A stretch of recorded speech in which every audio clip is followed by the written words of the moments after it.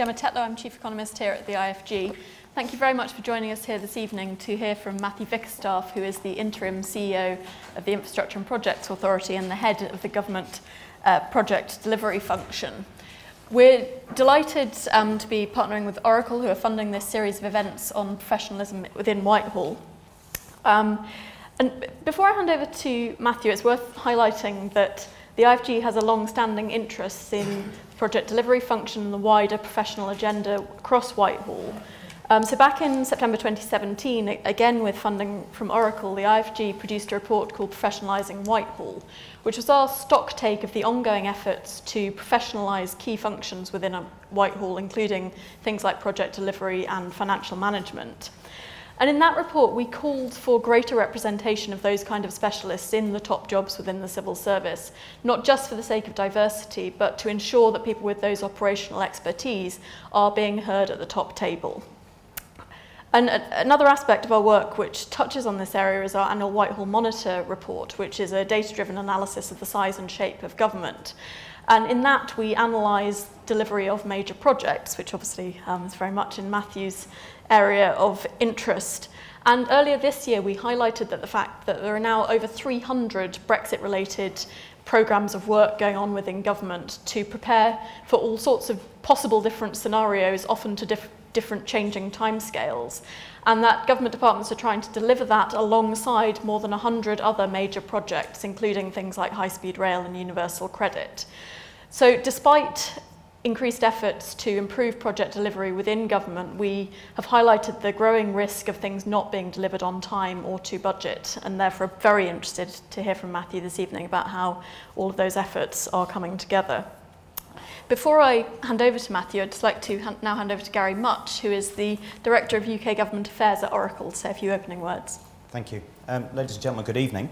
I lead the Government Affairs portfolio in Oracle, and so let me just start by saying a public thank you to Gemma and the IfG team for hosting these events. This is the fourth of 5 events. We have another one in April, and also producing, co-partnering with us, the excellent report you just referred to in terms of professionalisation of Whitehall. By way of introduction, I'd just like to maybe ask 2 questions and say, why is this important to Oracle?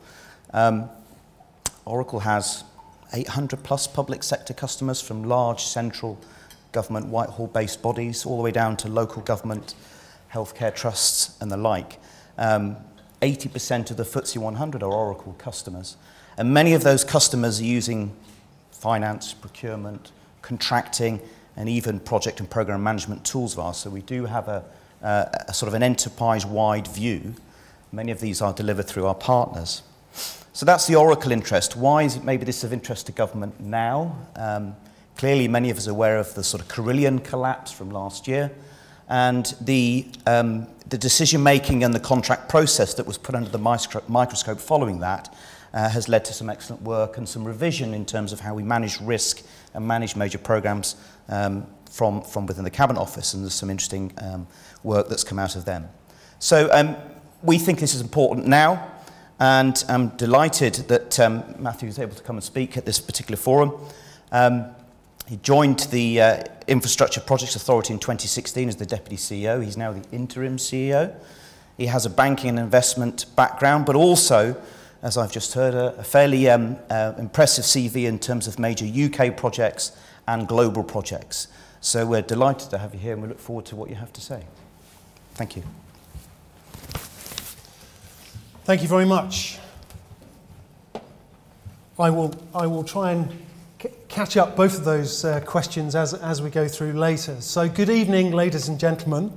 Let me start by saying I'm really honoured to be here in the IfG.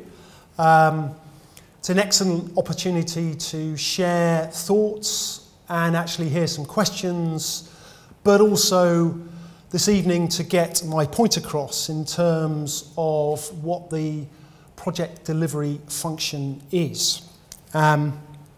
Because the project delivery function is there to help ensure that best outcomes for project delivery across the whole of government happen. And we've made excellent progress in that area, but there's still a lot to do to ensure that we're a world-leading project delivery system. And I guess it would be remiss of me not to mention and acknowledge concerns that we have on some major projects right now, such as Crossrail, and I will come on to that later. But the project delivery system is not only the projects and profession we have, but also the standards and charters we adhere to, how we translate policy into project delivery, and how we define the ways of working, as well as the capability and resilience of our supply chains. All of that together is the project delivery system. And really that's the focus of my speech this evening, and I'd like to focus on 4 key areas. Our vision for the future, suggestions for how we should prepare for what is a pretty critical time, some reflections and, as I said, lessons learned from recent project performance, and then perhaps most importantly, how we need to work at a system level rather than just a project level. So firstly, our vision for the future. We're currently delivering projects worth over £450 billion, the scope and scale of which frankly rivals the private sector and some of the biggest in the world. Government is a delivery-orientated organisation with project delivery at the heart of all government activity.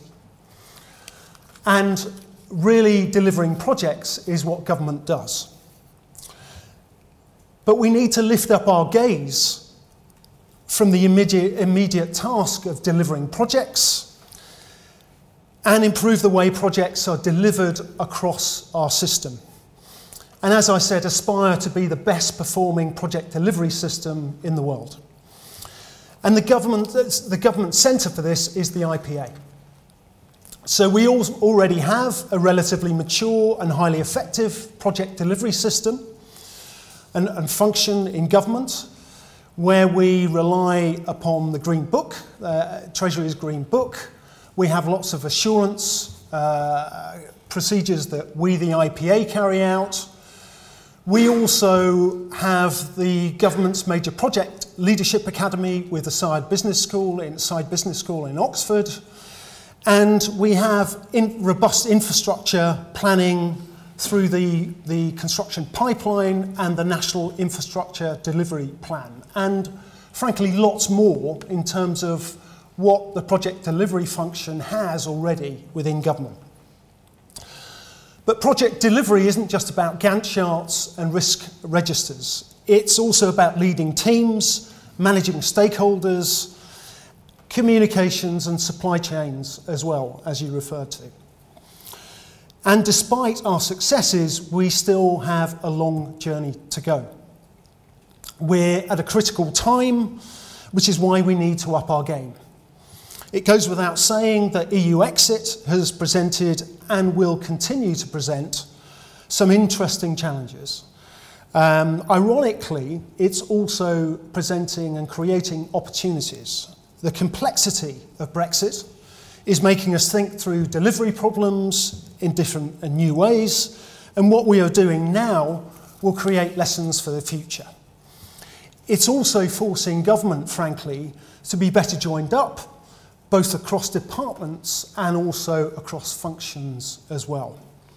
This won't stop in the future, it will only increase. And again, that is a core activity and role of the functions to join government up and join the departments up. We're also going to be trying to address many of the common delivery challenges in the upcoming spending review. We'll ensure that project delivery expertise will be at the core of spending decisions. And I was really encouraged that the Chancellor is making deliverability a cornerstone of the next SR. And we're seeing a real cultural change across government, which is very welcome. Very different from SR 15. Deliverability will be at the core of SR 19. Now, I mentioned earlier recent announcements regarding the delayed opening and increased cost of Crossrail, as well as costs escalation on HS2. They epitomise really the challenges facing the delivery of major infrastructure projects in the UK. But I would say these challenges can also be opportunities. By making sure we're learning the right lessons from projects that have gone before and embedding those lessons into the system going forward, we can help transform project delivery across government. As you'd expect, the IPA has been working with the Department for Transport, doing a lot of internal analysis on these recent major projects and trying to work on lessons learned. Rather than a forensic analysis of each of the individual projects, which I guess has really been undertaken elsewhere, this work has been deliberately system related, and again focusing on what we can do at the system level and implement as a function. I'm not going to go into too much detail now, but I'm happy to take questions later. There are a few lessons learned, though, that I would like to share with you. And the first of those is really, and this is absolutely crucial, behaviours in project delivery and the overall culture are more important than process. It's a really, really important thing that we really have to grasp. What the projects show is that you can have the best, most well-designed governance structure in the world, but what really it comes down to is the behaviours and culture of the people delivering the projects. Things like groupthink and a blind commitment to succeed without a balanced overall perspective on project delivery can definitely lead to the wrong behaviours and fundamentally decisions on major projects. And again, it's so important to change that culture and to get that behavioural thing right.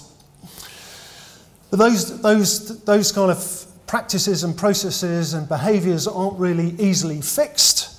And again, even with clear accountabilities and structural checks and balances, really difficult to land.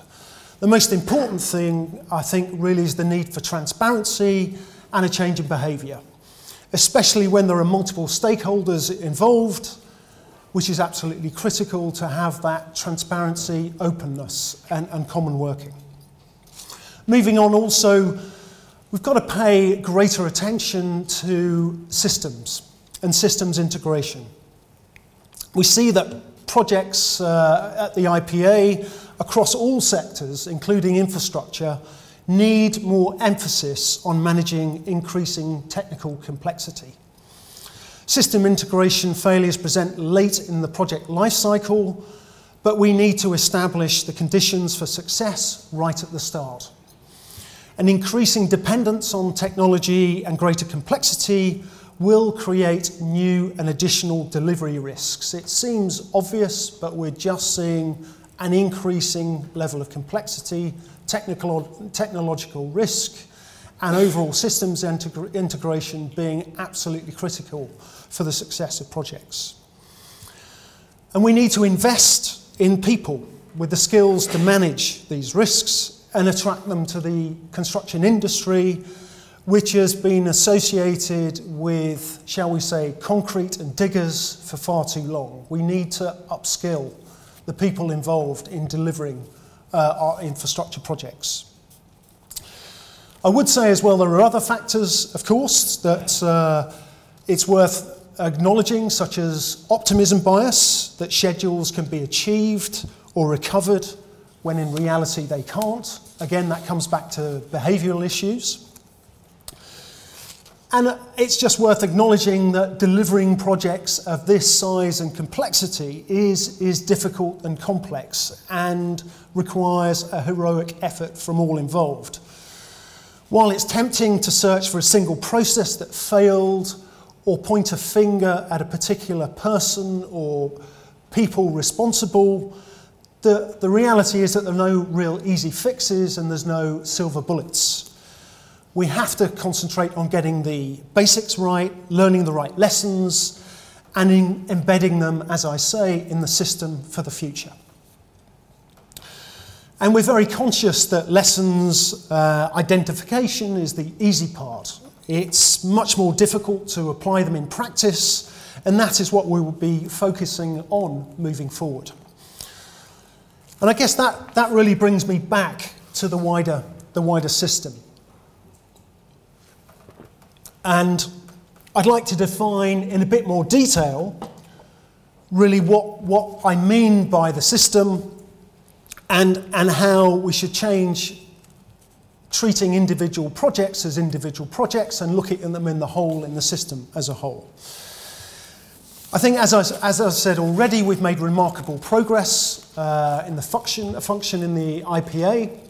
Frankly, we're constantly visited by foreign parties. So I can think of India, Brazil, Hong Kong, China, Australia, the US, who are actually extremely interested in how the IPA is set up and are looking at forming their own IPA clone in their own countries. And we're globally renowned for our projects, and I would say the future is basically bright. But in order to improve performance, we've identified 4 key system changes that we will be focusing on, and I'll just run through these. First, we need to choose the right projects. This means a renewed effort on proper prioritisation and portfolio management. This will enable us to better match projects with resources and avoid over-programming. Again, the spending review and EU exit are already forcing us to prioritise, and this is a good thing.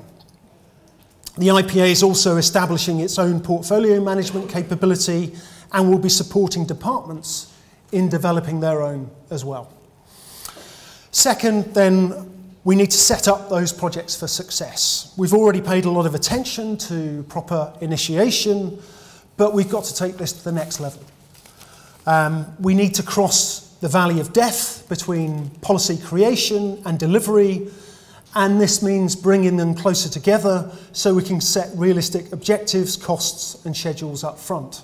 Again, the focus on deliverability is core and key. Crossrail, again, is a good example of this, where having a rigid completion date set early on as part of the policy can lead to problems and compression down the line. Third, we must hold ourselves to account through transparent performance measurement. I know this is something the IfG will be pleased to hear. And I think there might be a question coming. We recognise that understanding how projects deliver against promises is crucial. It helps us feed back into the system and improve performance over time. So we already publish annual transparency data on how the government's most complex and high-risk projects are progressing. I think many of you will be aware of the GMPP. But the IPA will continue to share lessons we're learning with departments, so there's a common and transparent view between departments and the centre. And I guess going back to that behavioural thing, it does require us to be open, collaborative, and honest with each other. So last but no means least, we must have the right people working on the right projects. This is fundamentally what our project delivery profession is about, and Fiona Spencer is here. Please chat to her later. She leads our project delivery profession, which rather than the function is all about our people. And we're now 11,000 strong across all of government, with 20 heads of profession across the departments. Over 1,000 project leaders have been through the Major Projects Leadership Academy and the PLP to date. And project delivery is now the 3rd most popular career path for FastStream. And really interestingly and positively, over 50% or around 50% are women. So it's a really important functional activity which is really attracting talent from a diverse background. And fundamentally, we know that great leaders deliver great projects. So we must continue this work, ensure we have the most experienced leaders delivering our most complex projects. So To conclude, these 4 areas, prioritisation, initiation, performance and capability, are not new, but they are the basics that we need to get right. It's a critical time with a majority and a major opportunity of the spending review and EU exit, actually creating a catalyst to focus our delivery activities and change the way we work. We need to improve, as I've said, the project system for the long term and react and stay ahead of our changing environment. My point on technology and systems integration risk. And this requires us to learn the right lessons and also requires us to actually ensure that we put those lessons into practice, which is one of the biggest challenges. The IPA has got a unique position at the centre of government to help, but it is for the whole of the function and the wider industry and stakeholder community, such as yourselves as well, to support us with this. And with those comments, I would be happy to take questions. Thank you.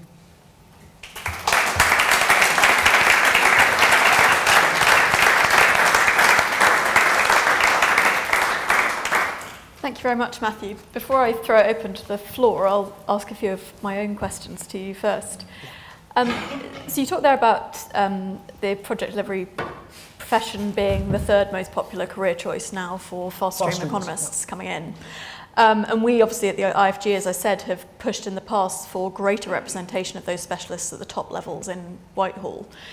What do you think are the prospects for someone going into the project delivery today? How likely are they to get to the top levels of Whitehall, and what are you doing to help enable that? So absolutely there is the potential to get to the top of Whitehall.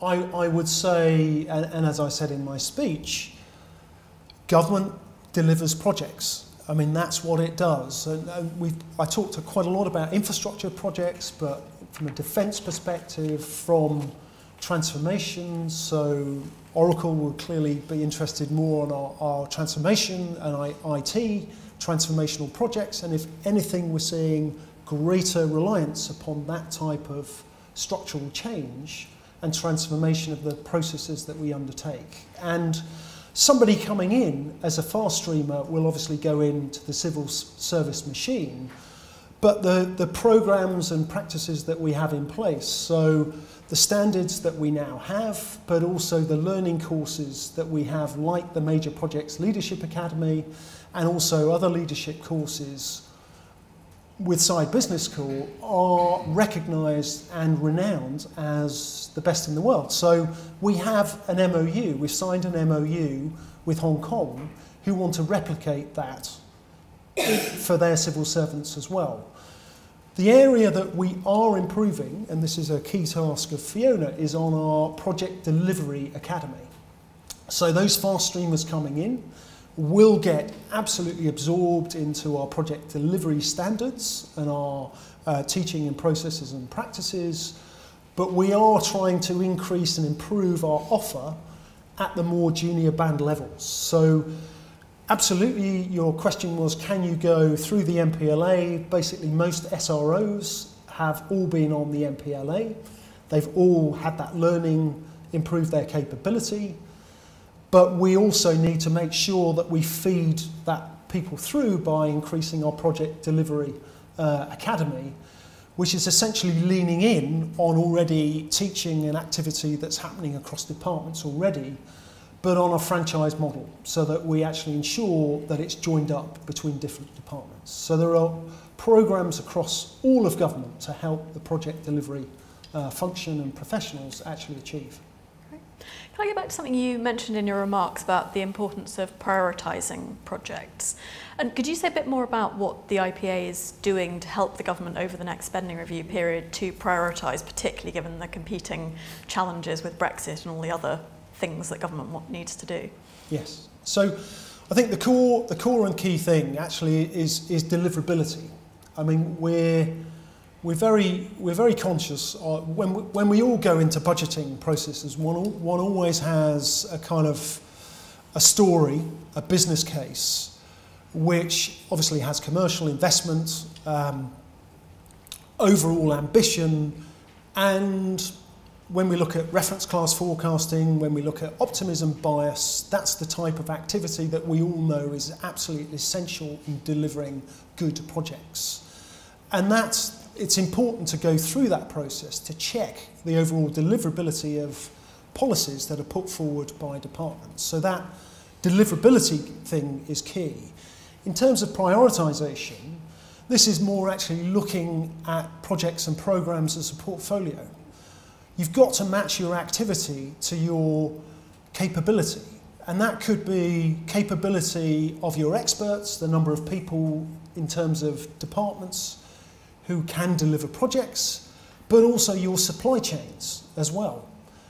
Actually, how many suppliers, how many contracts can you enter into without stressing the system too much? And actually, how can you ensure that as you manage your portfolio, that you have enough bandwidth and you stage and prioritise things over periods to ensure that you can deliver things well rather than delivering lots of things below par. So that portfolio management, which is partly prioritisation, but prioritisation is also deliverability and portfolio management, we think are absolutely critical as we go into the spending review process. But actually, part of that will be revisiting the government's major project portfolio, so what we already have underway, which we've then added to with Brexit as well. Talking about Brexit, because we can't really have an event without talking seriously about Brexit. Probably the biggest delivery challenge over the past couple of years for many government departments has been preparing for the possibility of a no-deal Brexit, and despite yesterday's vote, that remains a possibility. What have the IPA and the project delivery profession been doing to help departments to prepare for that quite big project challenge? So really, for 2 years now, we've been absolutely immersed in EU exit preparation and delivery. And what we did about 18 months ago was did an assurance review of the most critical, important projects and programs that the departments were delivering to be prepared for a no-deal Brexit. And then also, moving on from that, how those would have to be evolving into business as usual. So those most complex, difficult, novel and contentious, as you look at them, they have different reasons for being complex. It might be the impact, it might be the systems, it might be the processes that actually need to be re-engineered to be delivered. And we've been involved in that process, as have all of the other functions now across government, as we've all worked together to actually make sure that we are prepared for a no-deal Brexit. As you say, the vote yesterday appears to suggest that we're not going down a no-deal Brexit. Actually, it's really difficult. And one of the problems that we have is that we still have to be prepared for a no-deal scenario, even though it would appear that the politicians do not want that. And that's just the political complexity that we're in. So the question I warned you I was going to ask you before, as you alluded to in your remarks. So you've obviously been doing this analysis of no-deal preparations, but you haven't given the sort of public RAG rating that you do for the major projects portfolio. Do you think that there should be greater transparency and openness about the degree of preparedness in those areas? So we absolutely, what we have done is RAG rated all of those 50 projects, and there's actually some more now as we've really got close to in terms of the testing, etc., that we've been doing. We have also actually undertaken what we call follow-up assurance activity plans, so actually checked in that our recommendations that we put forward, have they actually been implemented? So we've undertaken AAPs as well as we've got closer to the dates. I don't think it's really for me to comment on whether Brexit detailed negotiations and systems related things and things of complex technological risk in terms of implementation should be transparently shared. It is is a fact that some of the issues are and should remain, I think, confidential. I can only assure you that we've certainly been working on those issues. We are pro-transparency, as we have with the GMPP, but I think there are some things which really it's not for me to comment on in terms of their importance and severity, frankly, to the nation. You mentioned in your remarks the issue of tackling optimism bias, and that's something the IPA have been working to deal with. Is there any evidence that plans are becoming less optimistic over time? Can you point to anything where you think actually we've got greater realism in the planning stage? Oh, yes, I just throw it. I think we need to focus on optimism bias. We also need to focus on hindsight bias, and I'd include organisations like IfG in that actually, and the ANAO, because it's quite good and often hindsight bias is used quite a lot, and it's really interesting topic to actually study and actually think through what would I have done and where would I have been. But having made that kind of free comment, I think we are somewhat better at optimism bias analysis, but it's really tough. I mean, I recently saw a Monte Carlo risk analysis and benefits analysis. I know that Monte Carlo risk analysis is just a random number generator. You create a probability distribution, and you can kind of use science to deliver an art. So it does come down to detailed analysis, challenge, looking at the different options and risk analysis, etc.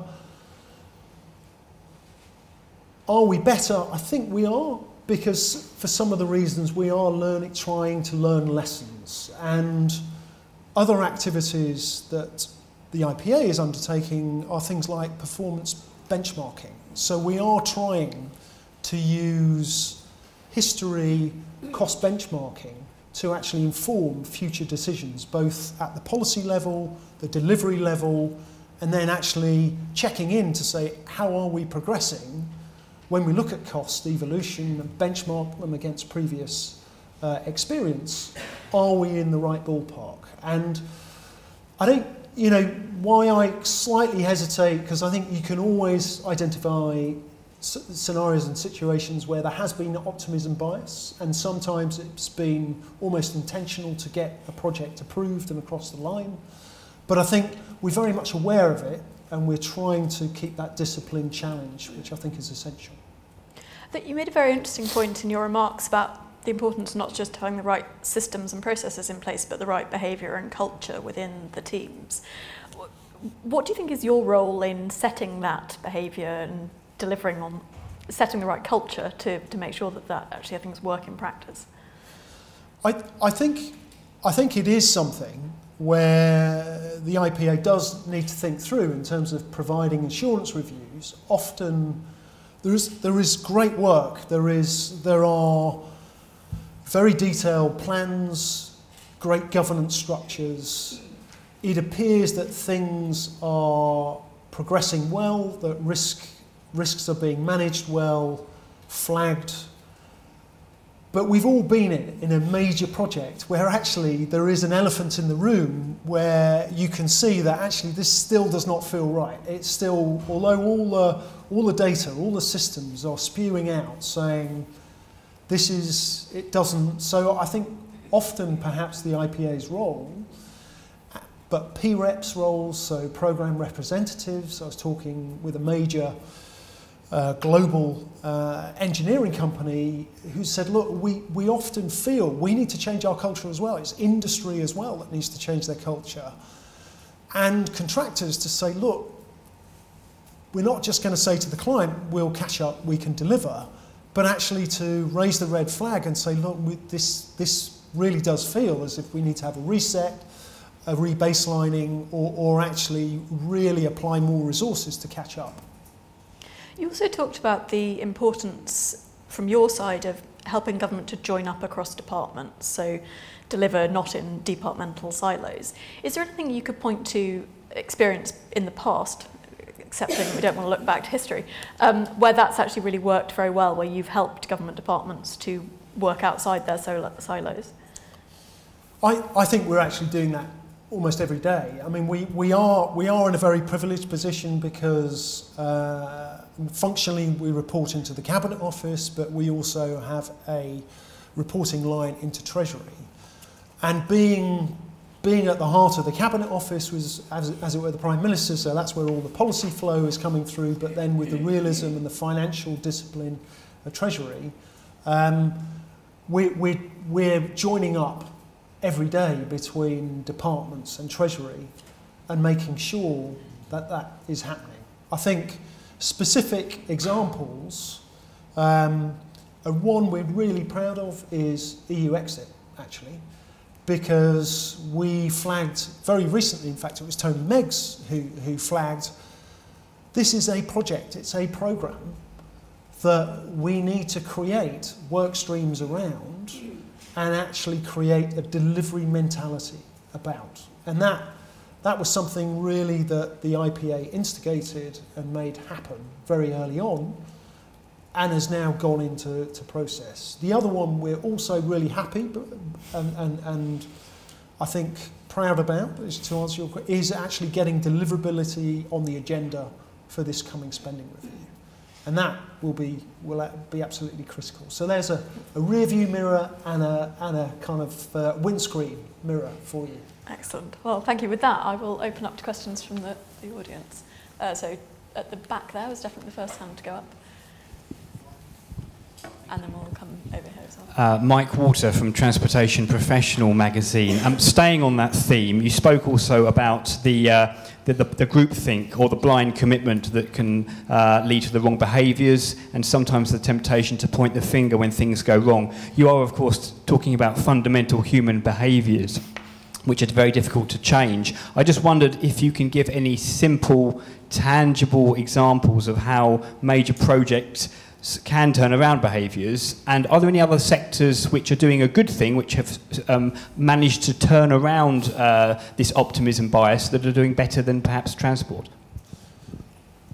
I think on the first, I think actually it's a role that non-exec directors can perform extremely well. If you get a board that is able to challenge and is not necessarily in the day-to-day flow and therefore not as vested in the programme or date that's been set, it's a good way round of getting into that kind of, blind commitment. We've got to deliver, just saying, look, it's obvious we can't. And often that just breaks the seal of everyone saying, no, you're right. So non-exec directors, I think it's an opportunity for P-reps to step up.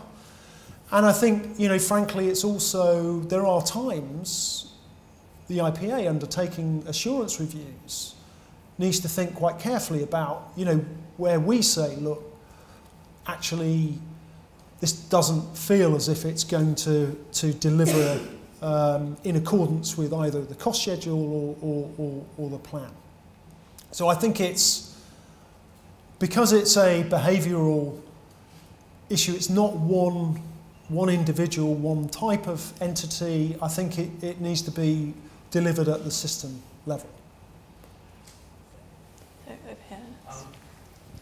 Simon Webb from Nichols Group and the Major Projects Association. I am actually also a P-rep. Could I ask you to talk a bit more about the relations with the supply chain? I think we see a very different style very often between a big FTSE 100 prime having difficulty with its supply chain and the relationship that a government has with its supply chain. One is much more perhaps probing, interventionist, but also more friendly in a way, and the other is very stiff and formal. Can you talk a bit about that area? And secondly, what impact do you think the government commercial service is now having round the departments on this sort of area?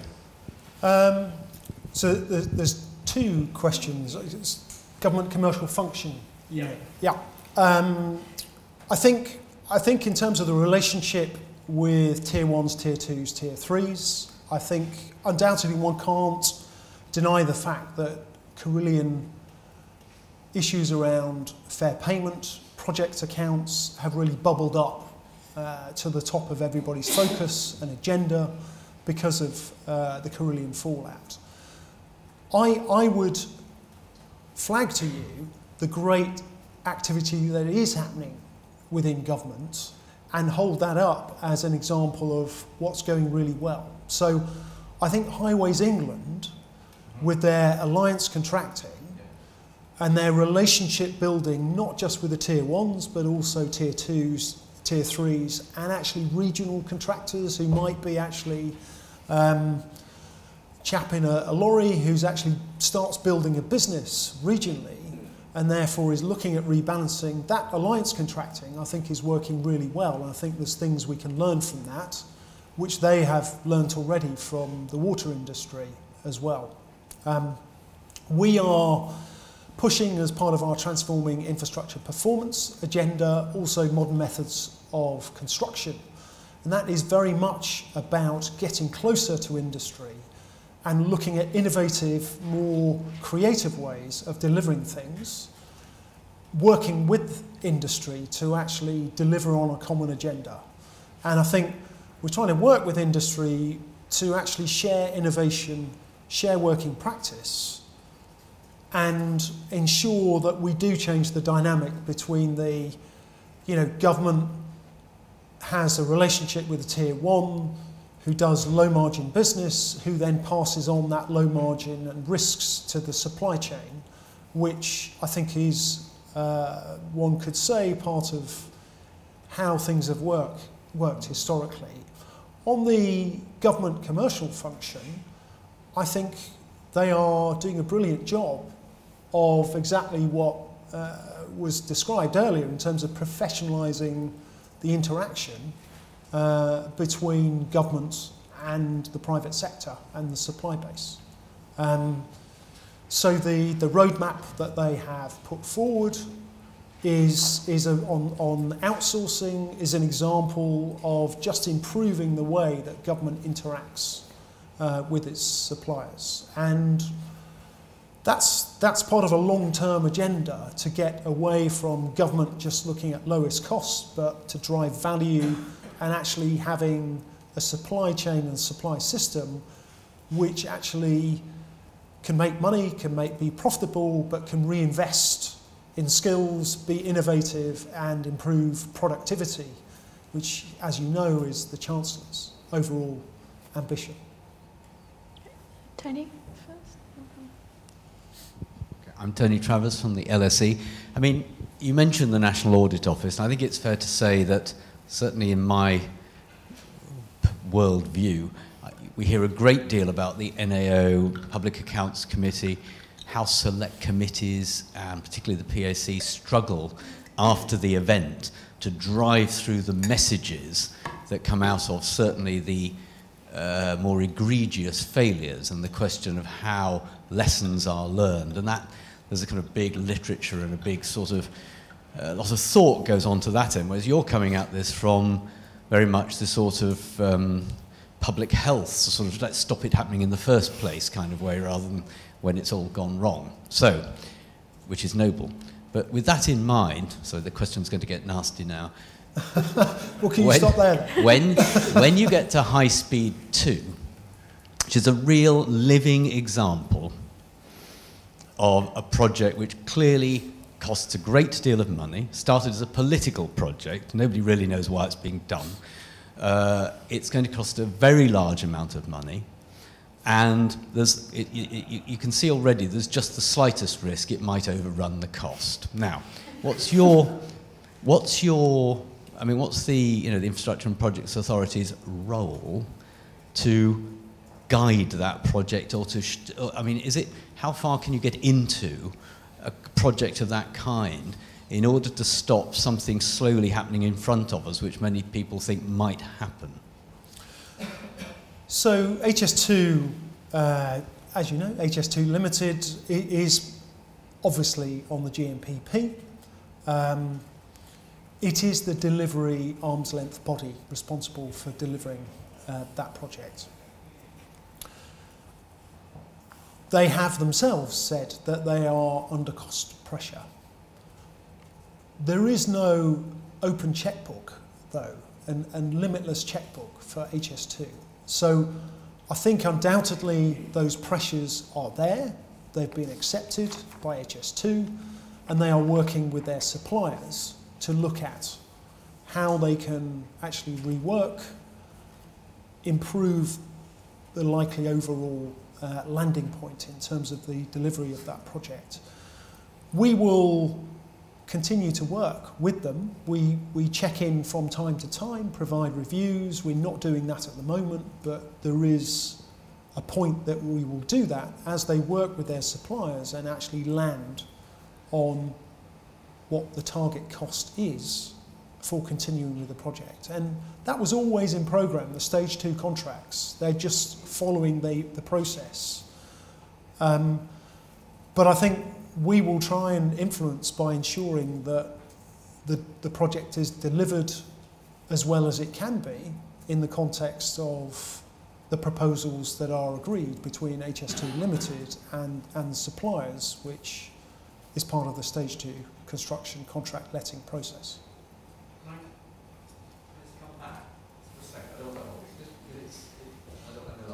But I mean, you can see the point of the difficulty of the question, which is that as it's self-evidently likely to be difficult, I mean, will the IPA at any level, as it were, feel it's responsible if this project does run over budget or run late or not get delivered completely? I mean, I'm trying to work out exactly how deep into it the IPA can go. So we are working through and are doing some analysis generally, not just relating to HS2, but projects across the whole landscape to actually understand in a lot more detail what are the drivers. It's not as simple as just saying costs are going up.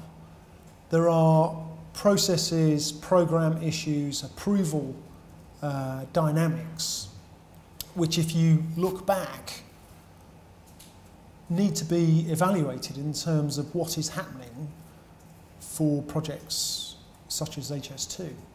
And we're kind of, that's why I mentioned we're kind of at a critical time, because it's important to really form a view on that, and that's exactly what we will do in the IPA, and we will share that view with decision makers, etc. But it is too early to jump to conclusions, which I think you've kind of done, but I can understand, given the noise around the project, where you might have done, but we will have to do the work to come to our conclusions. So there's one here first, and then I'll go to the back.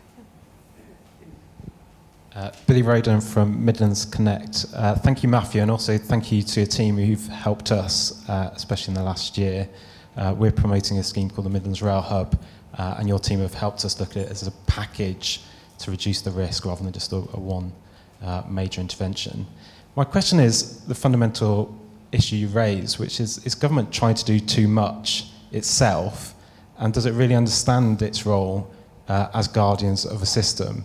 I think the most obvious example is the rail timetabling issues last year, where DfT wanted to see itself as the guardian of the system and hold someone to account or an organisation to account, and on some issues found itself pointing in the mirror. Now, if it really wants to be guardian of the system, it's also got to accept that other organisations are going to deliver things and be clients. But at the moment, it doesn't really seem to accept that differentiation. And that's why we get into the confusing messes like we did last year. Government is doing a lot. Government's doing a huge amount. And government is very keen to invest in infrastructure. The Chancellor has set a 1.2% of GDP target to invest in infrastructure. So I'm sure you've seen our pipeline over the next 10 years, 600 billion at about 60 billion a year. Not all delivered by government, around 50% of that delivered by the private sector. I actually think your example is the wrong example because that was about timetabling and franchising, etc. I've said we need to look at portfolio management and prioritisation, and that I think is critical, especially as we go into SR19. And portfolio management is an active process. It is an active process that says, okay, what do we already have in delivery, and what are we trying to do in addition to that? And have we got things programmed so that we can match that demand and capability?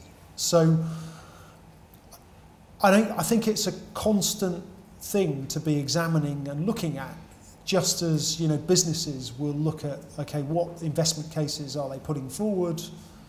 Are they actually achieving them? Are they making the returns that they need? Government, in terms of delivering its productivity ambitions, improving its infrastructure, constantly needs to think about whether it is doing too much. So towards the back there. John Burt, House of Lords. Can I start by applauding your opening remarks and the professionalisation you're bringing to this important area? I have two questions.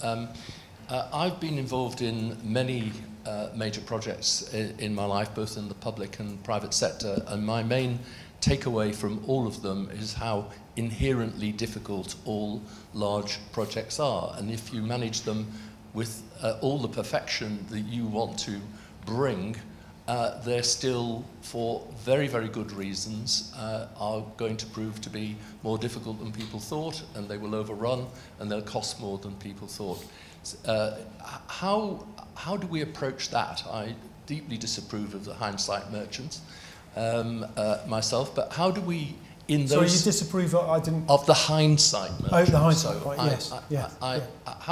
How in those circumstances can we properly measure success? How can we stop politicians making, and I have direct experience of politicians out of the air producing unrealistic deadlines for projects of that kind? That's my first question. My second question is less sympathetic to government, and I was heavily involved when I was in government myself in major projects, but I've also had a lot of experience on the other side, and my insights may be slightly out of date, things may be better, but my general experience is that, particularly on major IT projects, governments are very, very poor customers. And they are poor customers for two reasons. One, and I repeat, I've had very direct experience of this, particularly on IT projects, they simply don't play their part. The public sector, the public service, the line managers, whether it's doctors or whatever, simply don't collaborate properly with people who are contracted to buy a service, and those projects overrun. And then you come into the second problem, which is an increasingly professional commercial service within government, then treats those situations with high aggression, and you end up, because it's all more competitive, people taking on projects in very unsatisfactory circumstances, not with low margins, no latitude, and struggling to deliver them. And things may have got better, but I think that whole area of government does need a complete refresh. So I think there were three questions. I don't have to write them down. So I've got the project. I agree. Projects are tough. We're actually quite good at projects. I mean, there's a little bit of a but there's definitely perhaps the high watermark was perhaps the Olympics, and it had leadership, it had an end date which had to be achieved, so it kind of galvanised and brought everybody together and got those right behavioural experiences, and behaviour as a whole had a very, very targeted focus.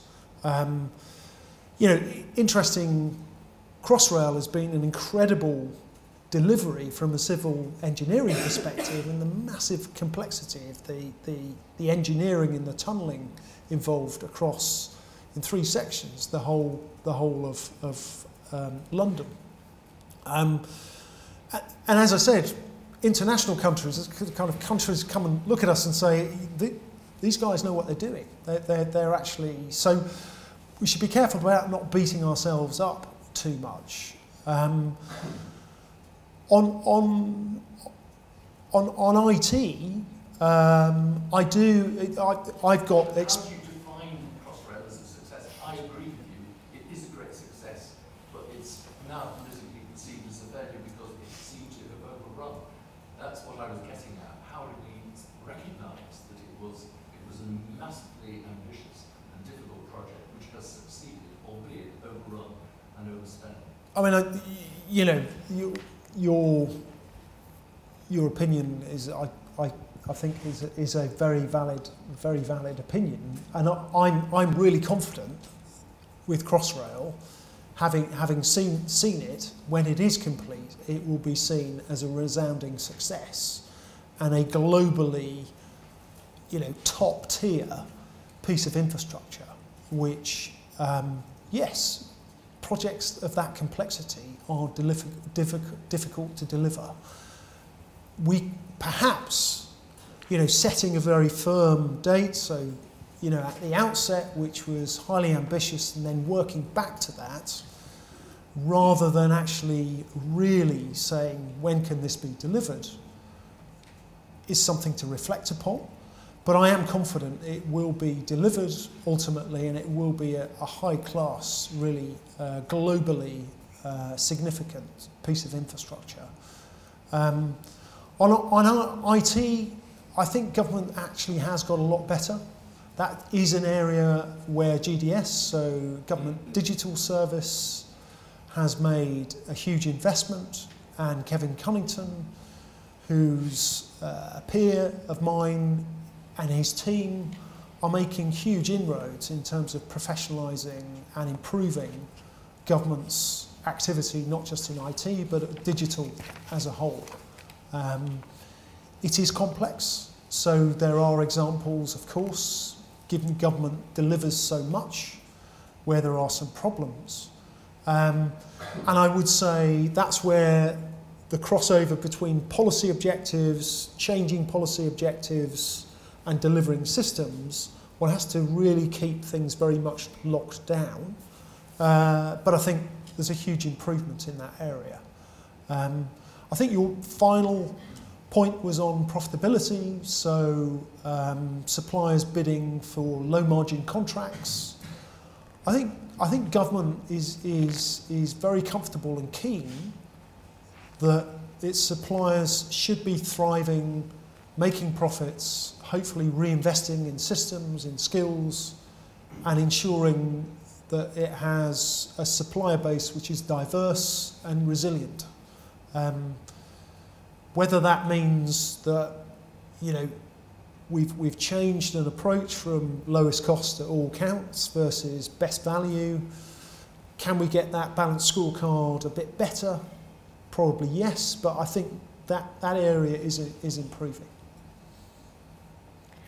I am really sorry, but we are now out of time, so apologies to anyone who didn't manage to ask their questions. I'd like to say thank you very much to Matthew for joining us this evening and sharing his thoughts. As Gary said at the start, this is the 4th in our series of Whitehall Professions events, and the last in the series will be on the 25th of April with Chris Wormold, who will talk about the policy profession. But please just join me in thanking Matthew very much.